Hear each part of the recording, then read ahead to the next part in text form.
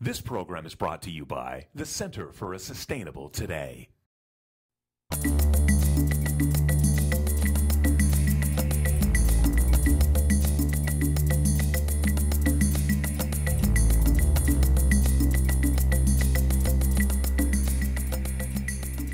Our world is an amazing, complex living organism, and we coexist in a symbiotic relationship.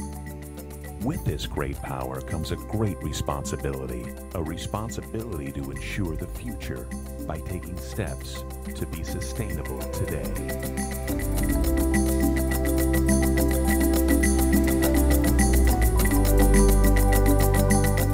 I think a lot of times when we think about sustainability, it's about the things we're doing wrong or the things that we're not being conscious of or mistakes that we're making. And